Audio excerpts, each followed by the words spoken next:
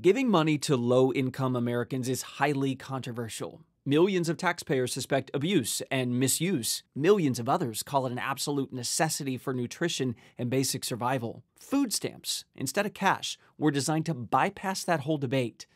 They didn't. In 2018, President Trump and Congress are considering major changes again to food stamps.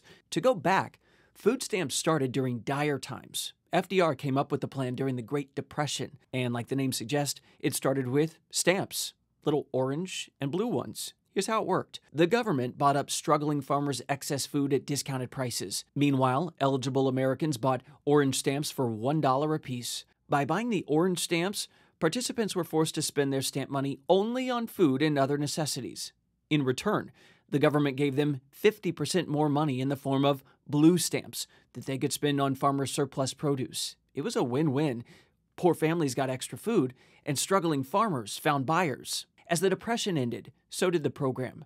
But JFK brought back pilot forms in 1961, and then LBJ nationalized food stamps in 1964. And since then, they've seen plenty of changes.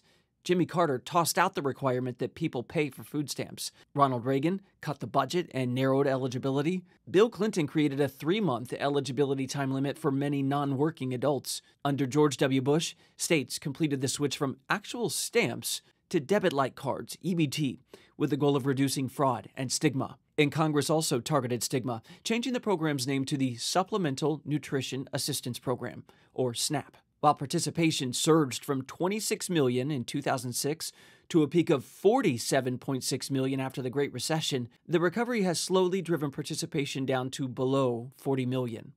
Each of the recipients receives about $125 per month in electronic vouchers. So that's where we are. Where do lawmakers want to take us? In spring 2018, a Republican House bill narrowly passed that to get benefits would require 20 hours of either work or job training for most able-bodied adults. Meanwhile, a Senate bill with bipartisan support, which by the way is necessary in the higher chamber, would fund new programs to facilitate work, but no new work requirements. As for President Trump, he's been thinking outside the box, or more accurately, about a box. Trump suggests the government ship boxes of food to your doorstep. Think Blue Apron. He's calling it America's Harvest Box. It would cut benefits by about $17.2 billion in 2019. Food assistance is a storied program with lingering controversy.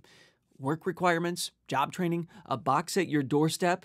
Food stamps are in a state of flux yet again.